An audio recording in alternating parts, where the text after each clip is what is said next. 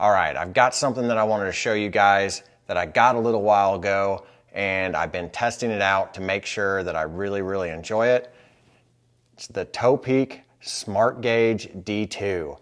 This is a digital tire pressure gauge that works for both Schrader and Presta valves. So you can use this on your bike, you can use this on your car, your suspension, you could use it on your lawnmower. Anything that takes Schrader or Presta valves, you can check the tire pressure in this and then you can fine tune it. I primarily got this for my mountain bike. I wanted to start dialing in my tire pressure to see how big of a difference it made in my riding. And I've really liked it. I've actually dialed it in to where I like to run between 22 and 23 PSI on my local trails.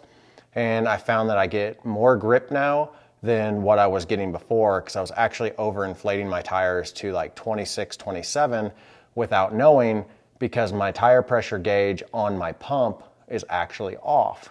So with this, it's real simple. It's got a swivel head, so you can pretty much get it into any position to where you can read the gauge, whether your valve's down here. You can change between Schrader and Presta valve here. And then this is a pressure release, so you can dial in the actual pressure that you want on your tires. It's got a couple of buttons here. It's got the power button. You just turn it on, it's ready to use. You can check the pressure, and then once you've got the pressure a little bit higher than what you want, which is what I recommend doing, pumping the tire up a little bit more than what you want, then you're going to want to hit this button, and it's a tune button. So essentially you can hit this, put it back on the pressure gauge, and then you can start hitting this little button here to release the pressure, and it'll constantly give you a reading every time you let go of this button, show you where you're at. The other nice thing is that this thing will automatically shut off after like 30 seconds. So you don't have to worry about this power button being pressed and then the battery being dead whenever you want to go use it. You can change your units from bar to kilogram to PSI. I just use PSI because that's what we're used to using here in my neck of the woods. But it takes just a simple coin battery, one of the CR2032 batteries, so you can pretty much find those anywhere. But yeah, let's check it out. Let's give this thing a test run. So far, I'm absolutely loving this. It's really a product that's probably not necessary for most people, but it's a fun one to have if you want to start dialing in your ride and making sure that you're actually getting accurate readings for your tire pressure. All right, let's go ahead and remove the valve cap and open up the valve itself. Now I'm ready to test it. Let's go ahead and put that on there. It shows I'm at 27, which is way higher than what I want to.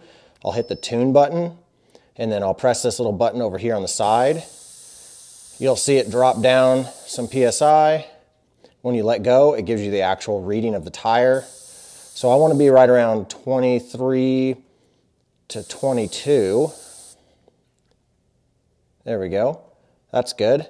So what I like to do is I like to hit the tune button and just make sure that that shows 23 as the final reading. And then you're good to take that off and just close up your tire. And you know exactly what pressure your tire is actually running. So that's how simple it is to use, this Topeak SmartGauge D2. I highly recommend it. I'll put a link below. If you guys like this video, just give it a thumbs up. Leave me a comment below. Do you have one of these? Have you thought about buying one? As always, get out there, run, bike, build, and just have fun. We'll see you in the next one.